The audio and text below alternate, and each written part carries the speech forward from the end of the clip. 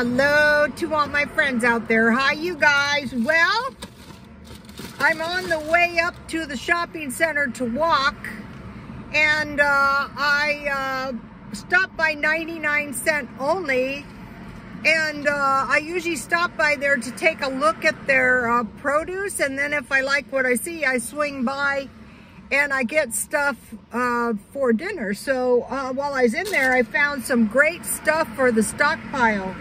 I found these, they're like hamburger helpers. So tonight is taco night, Taco Tuesday. So I found, let's see, Alfredo and lasagna. And I have everything to make lasagna. And I thought, wow, this will really come in handy. And so they had 5 different kinds. And I got stroganoff and cheeseburger. And then the last one that I'll be having tonight is spicy taco. So if I add some cheese and some olives, this will be really good. So for $5, basically, I'm good to go for 5 meals because I have hamburger stockpiled in the freezer. I bought the 20 patties that are partially soy at Walmart for around $9.98 or something. And then this is an example of some of the sunglasses I sell, Kimona. These are great sunglasses. And here's one of my watches that I'm selling. And this is a great bracelet. It's really pretty. If you get it in the right light, which I can't right now, it's so pretty. It's amber-like. And then I was gonna show you guys. This is like a sand dollar necklace. And one time I had, see how it's like little sand dollars? These are pretty. They look pretty with my, but one time I had, and this is actually a glass necklace, and one time I had my stuff on consignment, and I hadn't heard from them for a long time, and I went back and the store was closed, so I called the lady, you know, and I got my stuff back. This, problems paying the rents that are so high has been going on for a long time. And then, you know, this is one of my favorite watches because it has a purple dial, but I do sell stuff. So tonight is Taco Tuesday. It's supposed to be Tuesday tea, but I'm probably gonna have a Taco Tuesday tonight. I bought cherries, dried cherries at Aldi's, and I'm looking for black walnuts. And somebody asked me, are the scones hard to make? No, the scones are really easy to make. What I do is I mix all the dry ingredients and I sift them, and then I stir them all good together. And then I put the butter in the freezer, and then when I take it out, it's literally frozen. I chop it with a sharp knife one way and then the other, and then I put it in, and I use a big fork and I cut it in, and then I make buttermilk out of usually evaporated milk and vinegar. So I have an egg and I have the buttermilk, and I just pour that in the middle like a little well, and then I basically wet my dough. And then I've given you guys the recipes. It's on my Twitter. For a half recipe, I use 1/2 cup fruit. Usually people would make raisins. Raisins really good. And then a 1/4 cup walnuts. So I'm looking for some black walnuts for my next batch of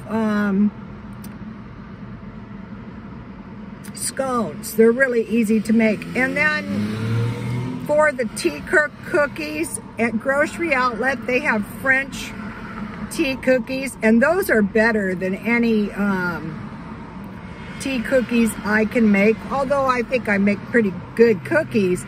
But they are originally $5 cookies marked down to $2, so I want to swing by there and get a few boxes.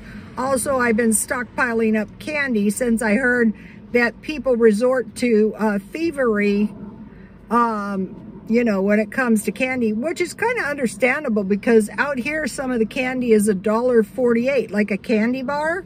But at 99 cents only, I can still get candy for $1. So think about it. You know, a candy bar would cost the same amount as my spicy taco thing. One of my neighbors, this is years ago when I was 30, so I'm 66. This young guy had 5 kids. He was in the Navy. And at the first of the month or whenever he got paid, he would pile his... We had these little kitchens full of like hamburger helpers, and I assume they were having hamburger helper every night. You know, standards are low when you're young. I mean, I think about what I used to do to my poor son. Well, it came out okay.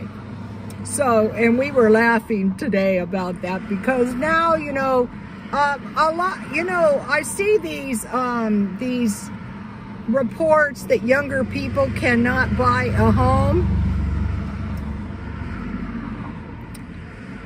It takes about 10 years of hard work, I mean hard work, to really get anywhere and show any kind of prosperity. I remember when my ex-husband and I were married, you know, it was during one of those recessions and we were able to grab a house cheap. But the guy that I got the house from knew us. He was a Mormon and nobody had any cash at that time. So now... here in San Diego, the houses are $850,000, the mean price. So you have to pack some powerful punch financially to afford that. But the houses are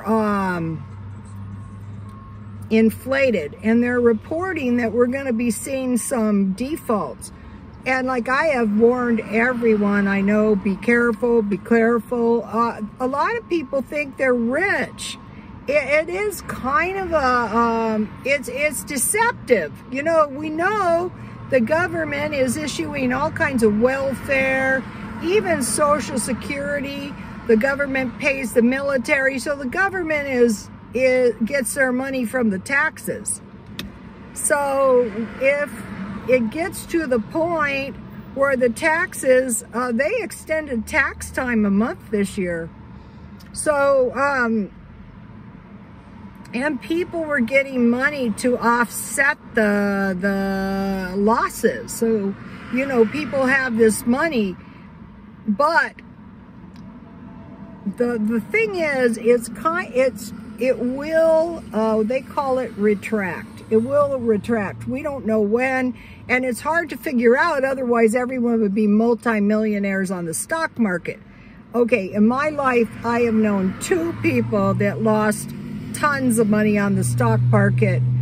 And those were people that you would never expect. I mean, it was bad.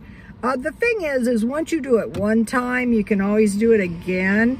But still, you know, I think everybody is still wary. And my mother-in-law's house, you know, was devalued. Her house at one time was valued at, guess how much? $850,000.